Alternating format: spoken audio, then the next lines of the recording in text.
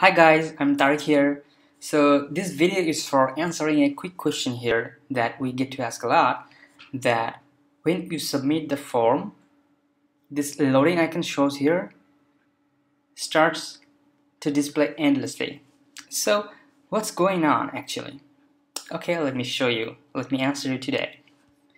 So when you submit the form, the data gets submitted to the server by Ajax and it gets a response. Let me open Firebug here, and as you can see, there is a response. There is a post request submitted to the server and it got a response like this. So it's a response in a specific format and it's called JSON. So when the plugin gets the response like this, it knows what to do and what to act based on this data. But the plugin fails when it doesn't receive the response in this format, and it fails. So let me show you a quick example.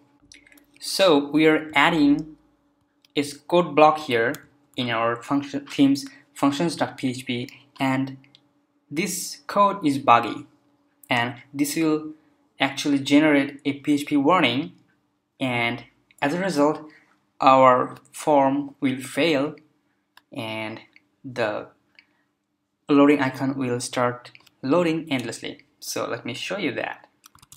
So here's our form ready. We just hit the submit button and it looks like it got frozen. So what happens? So let me open the Firebug again, and as you can see, the post request is submitted, but this little guy here is spinning endlessly. So what happens? No. There are lots of errors here, you can see, but this line is the actual response we are sending back from the plugin, but this errors is thrown because our code was buggy. Like, we added a code here and this is generating a PHP warning, and as a result our response got messed up with this PHP error, and as the plugin was expecting a JSON response, but it got some weird response like this, the plugin don't know what to do with it. So the loading icon is loading here endlessly, but our plugin actually sent those data to the server and the post actually got posted, but this one is loading here endlessly. So what to do in this situation?